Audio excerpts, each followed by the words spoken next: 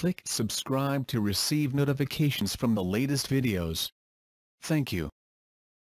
Indy 500 pioneer Janet Guthrie savors the day she made history. Janet Guthrie made history 41 years ago when she became the first woman to compete in the Indianapolis 500, paving the way for drivers such as Danica Patrick, who marked her last run in the race on Sunday.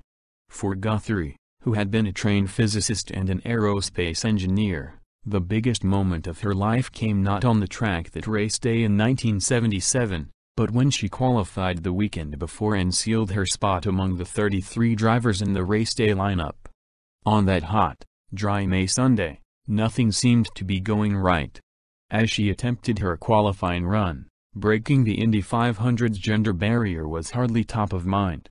"As far as I was concerned, I wasn't a woman driver, I was just a driver," Guthrie, now 80, tells NPR.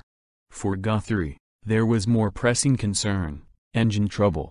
She had hit the wall while on the track during practice at the Indianapolis Motor Speedway earlier in the month, and the collision left her car crumpled.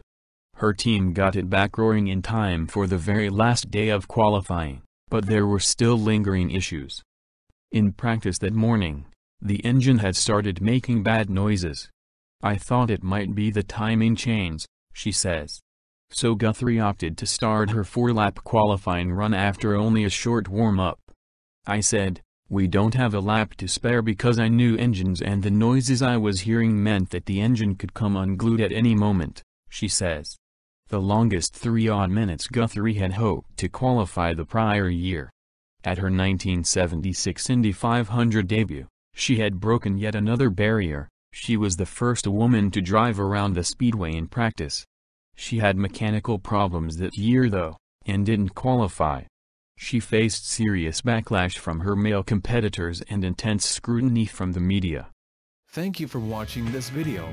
If you find this video interesting, please like and share to many friends know. Do you have any questions? Please comment below to let everyone know. And do not forget to click on the subscribe button to receive notifications from the latest videos. Goodbye and see you again.